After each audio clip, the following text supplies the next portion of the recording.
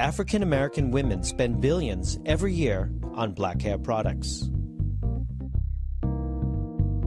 Even though they only make up 10% of the American population, they buy 70% of all wigs and extensions purchased here in the United States. It's very important. They take their last dime to get their hair done. They go hungry before they let their hair go to look bad. My journey into the world of black hair begins in Oakland, California, at the Black Hair Extravaganza. Put your hands together. Somebody say, unleash the dragon. When you look at her, it's like her crown. She's a queen, you know. So she needs like extra pieces and braids and big hair. It's like a crown. I just feel, you know what I'm saying, your hair important. If your hair messed up, you feel me? Brothers ain't gonna try to get at you. You ain't females gonna knock you. You feel me? Basically, you gotta have your hair tight. What? And for the big sisters, we represent too. What is it? What is it? What is it? What is it? Come on. Come on, Ronnie. Show what you made out of, baby. We express our beauty. In fact, the Bible speaks to us about our hair being a treasure. So it's just something we've always kept in our culture. But with that huge market, who controls it? Where does the money end up? Where do the billions go? I decided to try to find out here at the Black Hair Extravaganza. Follow the money. I'm gonna make this for your heat style. You never use it? It's awesome. Step 3. Apply the thermal straightening ball. Section the hair into... We think the African-American style is very big business. Almost every week they change the style for hair. Everybody wants to be a part of our market because we're the #1 consumer. We spend 10 to 1 on anybody in hair. In the retail market right now, majority of the retail stores are ran by Koreans. And more of the Korean stores that are ran by, the 90%, are supported 100% by black African money.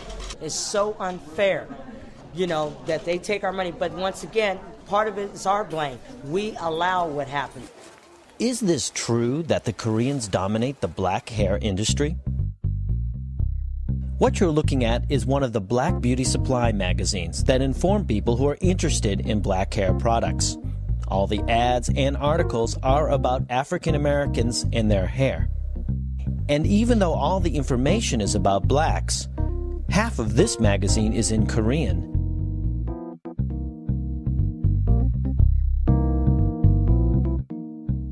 And this magazine, Beauty Times, which is the #1 publication for black beauty store owners, is written entirely in Korean. It's here, inside Beauty Times, that I spot Dr. Tony Leno, a black hair expert who writes a monthly column for this magazine. A column which not even he can read. I contact him and he invites me to Los Angeles to learn more about the Southern California black hair industry. Now where we are now, this is the famous Crenshaw corridor where most of the many elite black businesses are. And right here on the corner of 54th and Crenshaw, South Central Los Angeles. This is beautiful wigs. This is the Korean-owned hair store. They sell hair of all kinds. In your store here, what's percentage of your business is Afro-American? About 100%. 99.9. Okay. Okay. In other words, 99.9%. 99.9. Okay. Then up here on these walls right here, these racks, all the way around are the hair that's used for weaves and for extensions. Janet Jackson, they come over here, pick it up, virgin human hair. Vivica Fox, I saw her several weeks, then I cut in style for her. I've been knowing him a long time. Okay. Richard Pryor. Yeah, that's Little Richard. Yeah, Little Richard. This city alone only had 10 beauty supply stores 20 years ago. Now there are over 100 Korean-owned beauty supply stores. Okay, you're looking at a typical beauty supply store, Korean-owned beauty supply store, but all these products have one common denominator. They are all aimed at the Afro community. One of the things that the Koreans are doing now And they predicted this themselves back in 1999, and it's happening now. Since they control 80% of the distribution of Afro hair care products, especially professional products that are sold in beauty supply stores only, it only stands to reason they can control what gets distributed. They are creating their own line of products or buying out existing black-owned companies. I don't see a reversal of this at all. It's just getting deeper and deeper. With the Koreans controlling the retail and wholesale distribution, they're slowly making inroads into taking over the black manufacturers. We're going to Kazuri Products. They are a black-owned manufacturer of hair care products, but specialize primarily in curling irons, pressing combs, and the stove heaters that you heat the irons up in.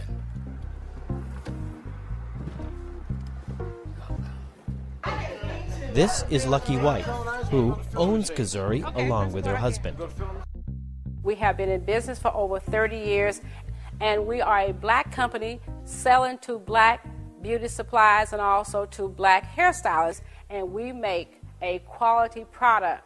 Everyone look at our product as being the best in the industry. However, since the Asians have been here, they are cutting us out, telling us that our product is not in demand any longer. The Korean connection. About 3 years ago, they started to blacklist our product. As they brought their own products in, they started to manufacture curling irons, and they duplicate everything that you manufacture. They would duplicate it, and then they start to slowly cut back on orders, and then they tell you that your product is not in demand. So they would make something that's very similar that looked like ours, and then they try and sell the consumer on this product. Can you show me some products from Kazuri? Kazuri? Kazuri products. This is Kazuri product. This is all Kazuri. Pop. This is A1. So you have maybe 3 Kazuris, and then the rest. This Kazuri, this A1 product, this Stella. Stella. Yeah. Who makes? 3 brands. Who makes Stella? You know, they are resale the wholesalers. And they make this product. Actually, they make a copy, you know, for the other brand, you know, like Kazuri, like A plus, but their brands, you know, they are no good quality. Not good quality. No, just copy for the others. They are really trying to shut us out of the industry. They're telling you they will no longer distribute your product in these stores? They tell us that our product is not in demand any longer, but that's just an excuse not to purchase our products. This is actually a T-bumper by Kazuri. I use it all the time. This is the place to be, a black hair salon in San Jose, California. Kazuri products are much in demand. We use them here. We have a setup here. We also have one here. We use their spritz as well. We use their whole lineup, so they are in high demand.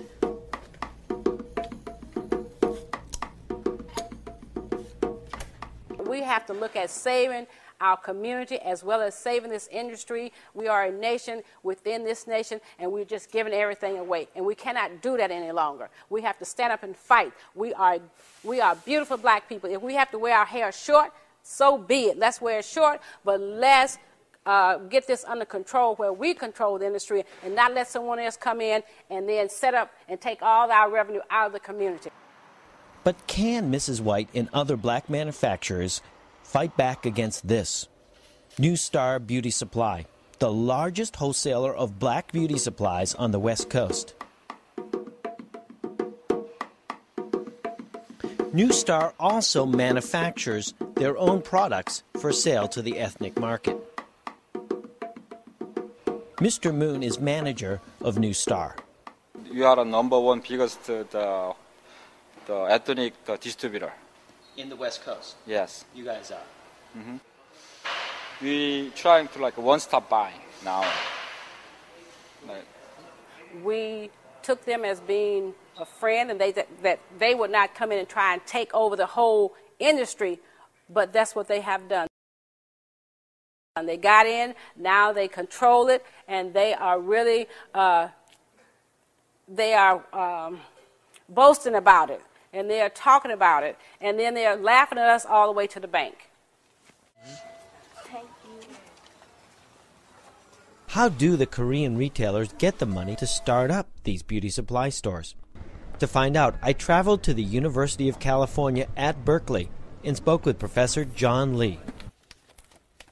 Many of the ones that started recently came from South Korea that was much more enriched. So by selling their farm or by selling their apartment, they could have this initial pot of money to start relatively small businesses in urban areas. Furthermore, they had encouragement, sometimes quite explicitly in terms of funding by relatives, friends, and other sorts of religious or whatnot networks to provide them with money to start their business.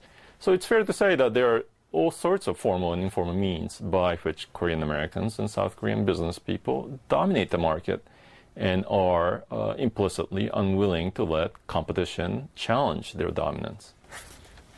So the two magazines, they're all in Korean. Mm-hmm.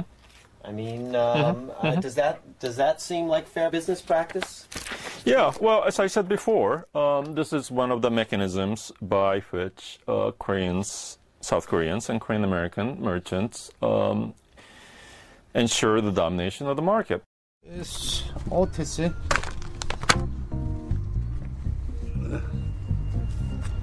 OTC. Later, I learned that what we're seeing now, the Korean domination of the black hair industry, had its start back in the early 60s with the help of both the Korean government and the United States government. This is Chosun, one of the most respected newspapers in South Korea. And it's inside the archives of this newspaper that I discovered a document from 1965 in which the wig manufacturers in Korea convinced the Korean government to ban the export of raw hair, making it impossible for anyone to manufacture wigs from the highly desirable Korean hair population, except for the Korean manufacturers themselves. And 6 months after the Korean ban on the export of hair, the United States government banned the import of any wig that contained hair from China.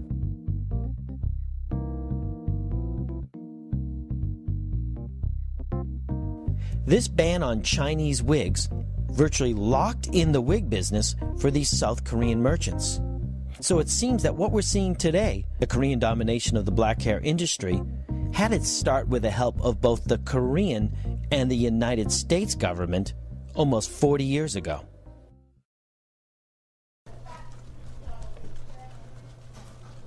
If you blow the whistle on what's going on, just like we were discussing now, and inform people, they'll be surprised and delighted too. Well, I think people are informed, but I mean, black people as a whole, they just don't have much unity as Koreans do, or any other race. It just doesn't have much unity. As a whole, we don't stick together. Well, you know, this is a new millennium, and people, if they look at the past, and perhaps they can deduce from that they can change the future based on the past. They can, but the young people have to be enlightened. The black dollar needs to be spent with your black people as much as possible. We kind of take each other for granted sometimes, but I think when things like this happen, we always seem to come together like other tragedies. And, you know, human nature allows us to do that. We can come together for human tragedies, but when it comes down to the almighty dollar, that's not the case. They did not seem to pull together for the dollar. Denny's Restaurant, Oakland, California. Here, members of the black beauty supply industry in Northern California have gathered to discuss the Korean domination of their industry and the possibility of creating an organization to take back the black hair industry. Now, we used to have a total monopoly on this beauty business. Now we've lost. It's only about 2 or 3 of us in Oakland now, and it used to be nothing but us in Oakland purchasing these products. Most of the beauty supplies in the Bay Area, Korean beauty supplies, they have organizations. And their organization, most of the time, they tell who to sell and who not to sell. Like 5 years ago or 4 years ago, when micro yak was so popular and so hot, they wouldn't sell to me. And the reason they wouldn't sell to me is like glamorous, and Ebony told them not to sell. And sometimes we used to order through Ahmed, Lake Merritt Beauty Supply, because they don't see. If I'm black. They don't think you're black. The Koreans don't think you're black. No, I mean, when they call me, they think that, I'm a Korean store. Are you black or Asian? How do you feel about that? Are you black or Asian? I was like, that's crazy. What does that have to do with me purchasing a product from you? So, since they can't sell it to us, why we can't sue them? Thank you. We have people that are able to get these hair products. Right. I think that's where we need to start. And then we go to the next level, because if they don't want to sell to you, they will figure out a way not to sell to you. A lawsuit will just make them even stronger-willed about it. The way I'm looking at it, if you walked into Macy's discriminated against you, what would you do? Well, you know what? It's a whole different world. You have more. Okay. If you don't tell me nothing, I'm gonna keep doing it. Okay. Lawsuits may get their attention. Bad publicity may get their attention, but you know what will get their attention? Money. If your money does not go to them and it goes to somebody else, and then once you start giving money, you start swaying the way they think.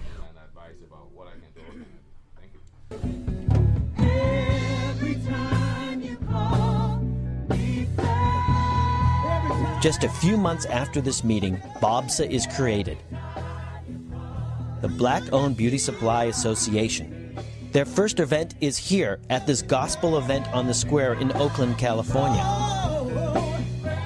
It's here that they begin to raise awareness of the black hair issue and promote a hair show. I'm from Dallas. I got my hair from Korean Beauty Supply. What do you think about what they're trying to do? I think that is great. I am just so on board with that. We are a black-owned beauty supply, and what we are, $10 in Dallas, in Texas. We are all about supporting black-owned businesses, and we complain about that a lot, that there aren't any black-owned beauty supplies in Texas. So, I think it's great. I think it's great. I think it's about time. I just think it's very interesting. I got a little information about it. They had a little line card that gave me names of different people in different areas, which is very helpful. And then they are under association with these are reputable hairdressers. So, and that's important to me because your hair is important.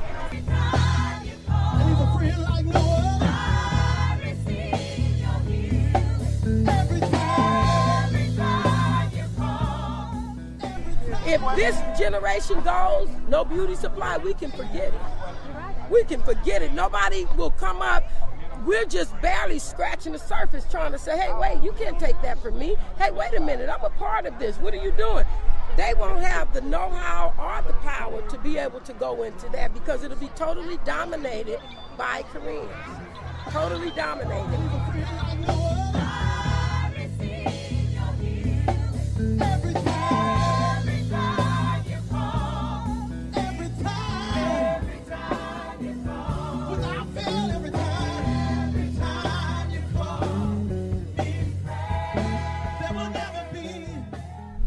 Richmond, California.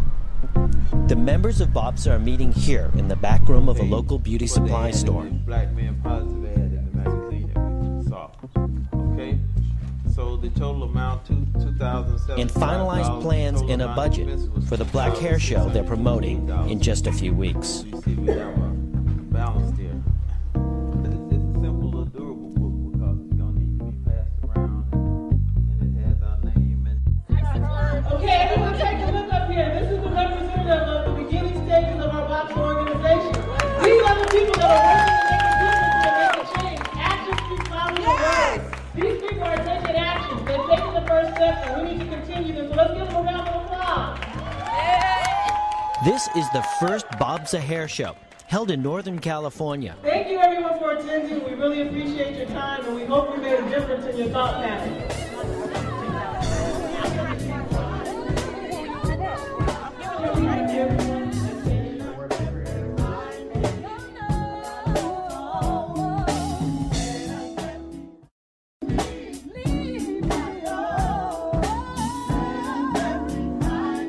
funny thing happened in New York. I went into a Korean store and asked him if he could wholesale me some of the things he had. He told me no. I said, okay, if you could tell me where I could get it wholesale. He told me the Koreans are not going to let these niggas get into the business.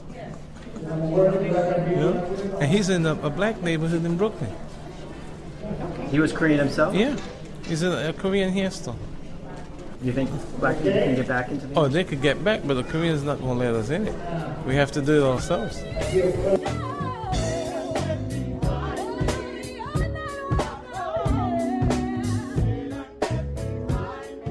It's great because our money should be kept in the community. And buying outside, buying with different ethnic groups, and they're not recycling money back into our communities. And this way it's staying in our community. Oh, it's beautiful, beautiful, beautiful, beautiful, beautiful. I love it, I love it, I love it.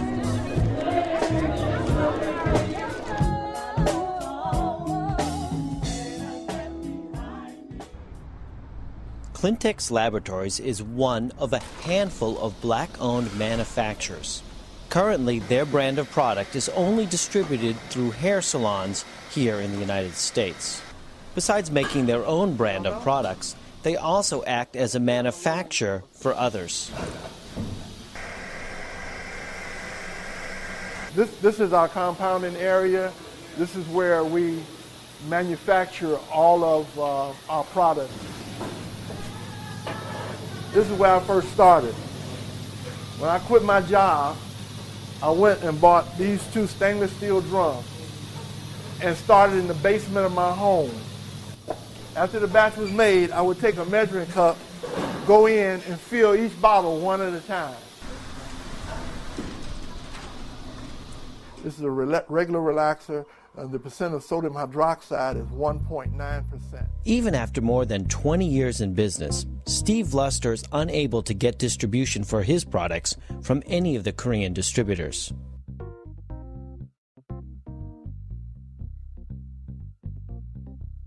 I do not blame the Koreans for anything.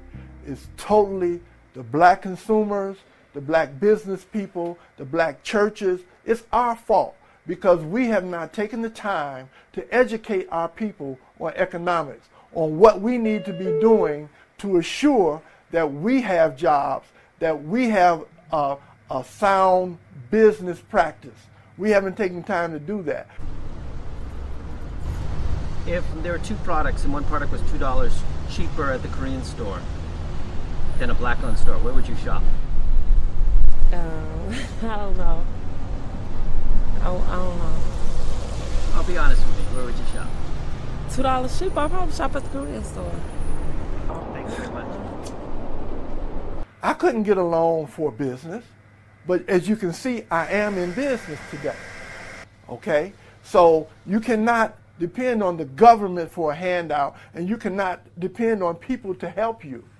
We have enough power as a group. If we have the ability to work together and pull together, we have enough economical resources within our race and our communities to turn this thing around. What do you think about the idea of a boycott? I think it would be a wonderful thing. I think that would be a thing that would get a lot of people's attention.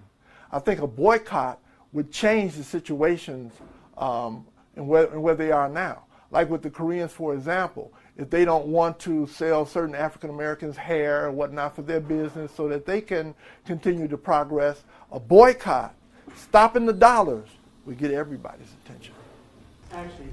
The story continues with members of BOPSA traveling across the country, including here in Pasadena, California, where they're informing people about the black hair industry, network, including showing them parts of the film that you've seen to this point.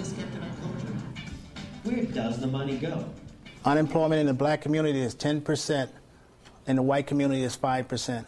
The only way we're going to change this trend is to look to each other to circulate that black dollar back into the black community. We have the power. I know we have the power. It's just a matter of us going forth and doing it. Next stop, Atlanta, Georgia. then on to Chicago, Illinois. Is the black hair situation in Chicago the same as on the West Coast?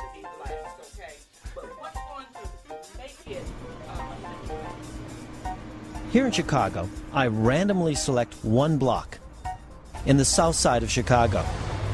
And it's here that I find not only one, but 4 Korean-owned beauty supply stores on the same block, all within 100 feet of each other.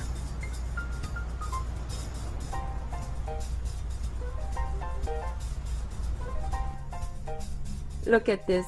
This shows how this store is 33 years old, part of the history. But I have to replace with some of these heads. Excuse me, girls. What town am I in? We're in Chicago. Chicago? Yeah, Chicago. And let's see your hairdo. Let's see it. Whoa, turn around. Who did that? My mom. Wow.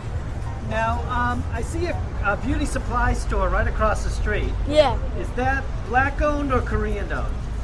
I think that's Korean-owned. Sorry? Korean-owned. What do you think about the Koreans owning all the black beauty supply stores?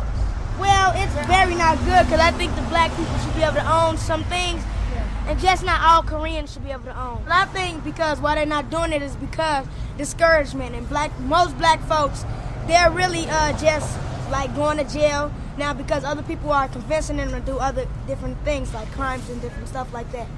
So that's why. How many black-owned beauty supply stores are there in Chicago that you know of? I don't.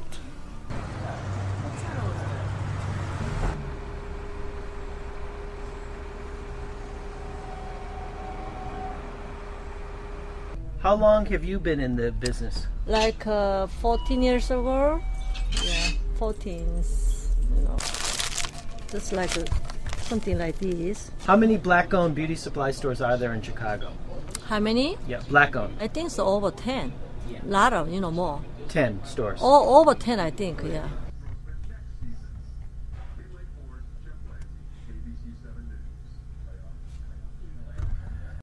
And how many Korean-owned beauty supplies? Koreans, so almost 80%.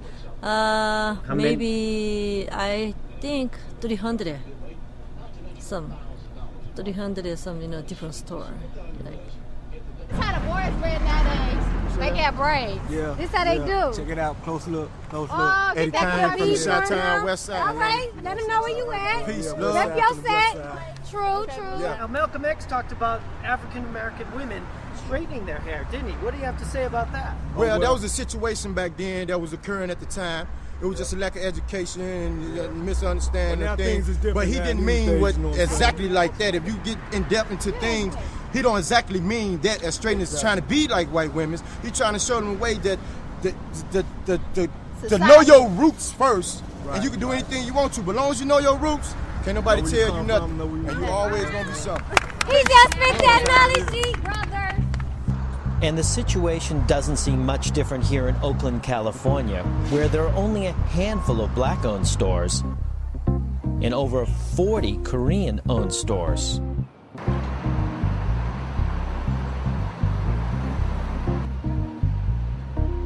Including this Korean shop that just recently opened up next door to Oakland's famous Black Muslim bakery.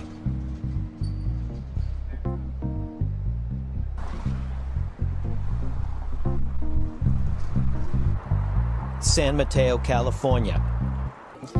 It's here that BOBSA, the Black-Owned Beauty Supply Association, has its first annual Unity Dinner. And as the saying goes, united we stand.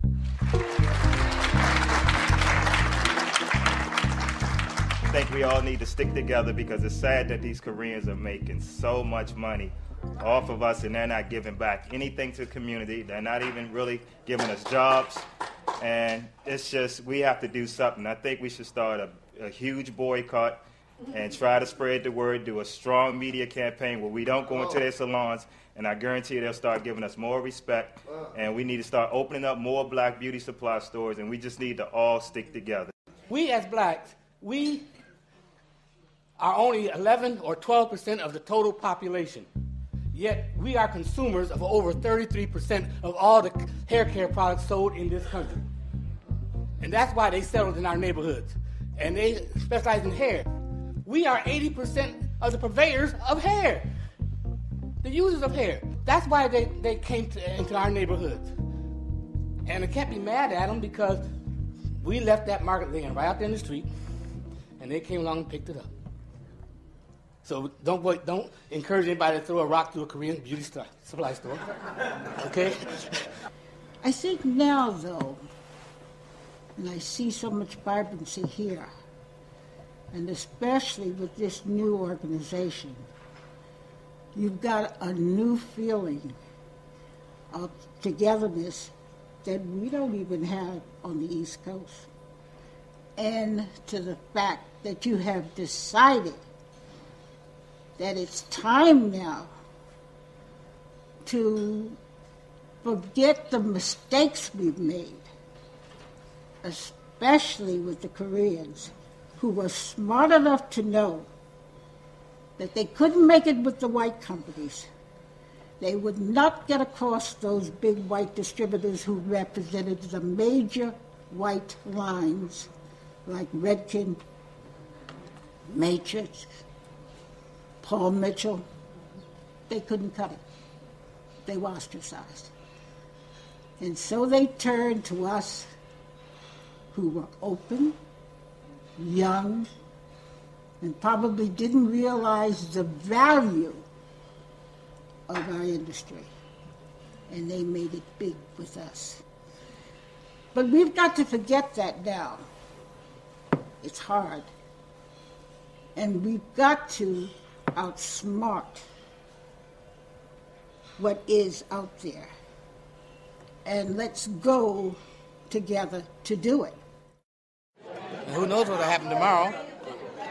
I'm just going to stay in the game and, if for no other reason, to see what happens next. What will the future of the black hair industry be? Can BOBSA and the African American community be successful in taking back part of this industry?